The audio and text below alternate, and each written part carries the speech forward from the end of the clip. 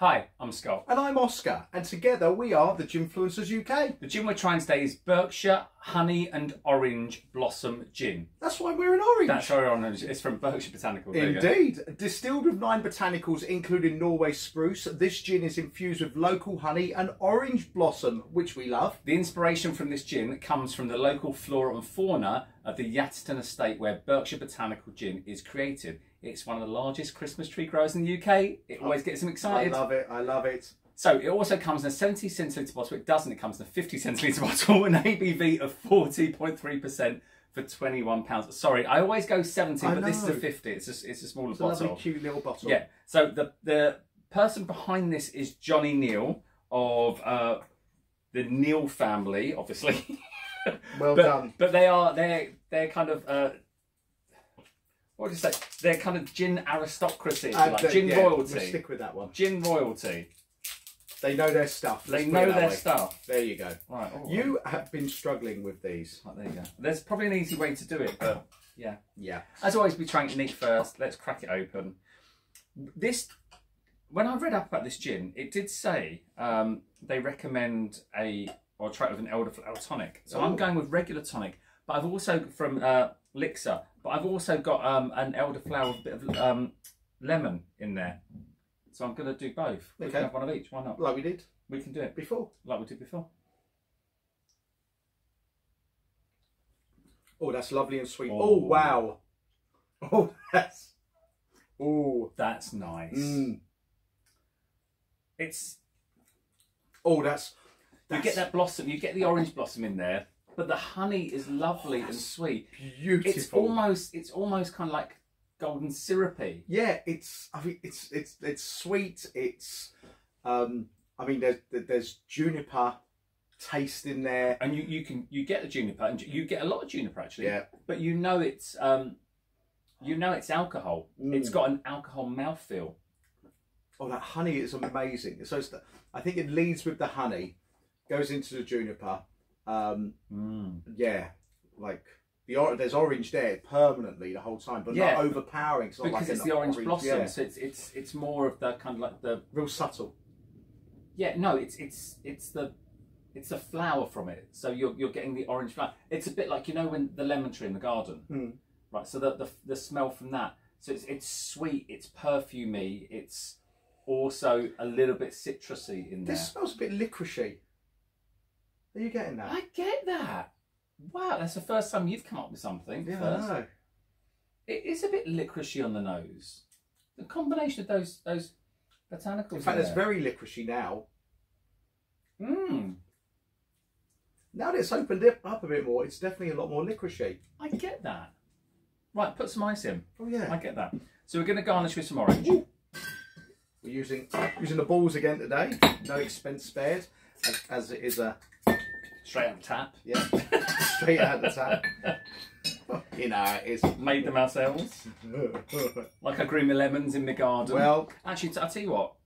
I'm going to use that in there. So rather than, at least we can know I'm getting a proper measure. Okay, yeah, do that. Right, there we go. Hand it in. Do you want to keep your little bit? Yeah, I'm going to finish mine. Right, there you go. Oh yeah. Oh, it is a lot more licoricey.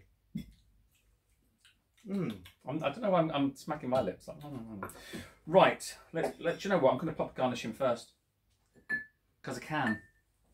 Right, can do that. So, do you want elderflower? Shall I have the elderflower? Well, actually, we're going to both try it anyway. So let's do it.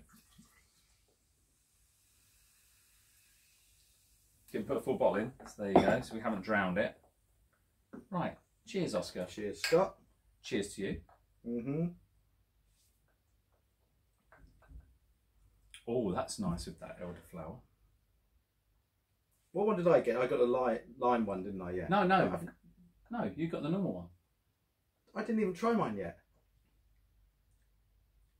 You got a normal tonic. Because I smell that. Yeah.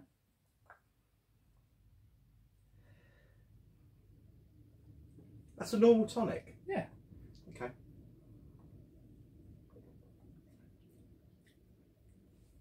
Right, let me try your one. Yeah. Oh, that's elderflower and lemon. That's what I said. Yeah. And that's the classic Indian. Yeah. I had the classic Indian. Yeah, the classic Indian. Right.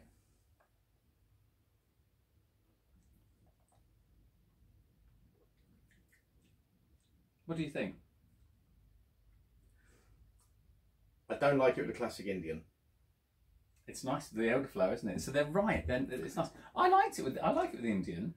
I had to ask, can you just smell that? I'm not going to say what it is. I think it's...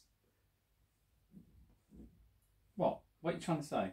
It just seems a little bit more overpowering in the orange, but maybe that's because this is... I think it's the orange on the nose. Yeah. Yeah, sorry. Hmm. I had to check that. It just seemed very... These are very orange. They're very orangey oranges. Yeah, smell that. Okay, very orangey oranges. Yeah. That's what it is. So, were you confused by the flavour, the smell then? Yeah, that is actually... I think because my smell was picking up that so much, it had influenced my taste. You thought that it made it more orangey. No.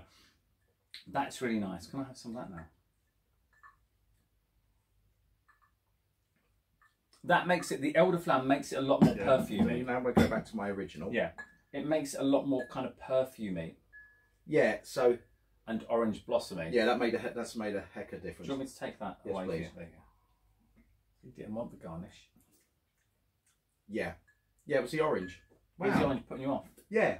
I was reading too much into it because I was using... I wonder if we should like leave out garnishes.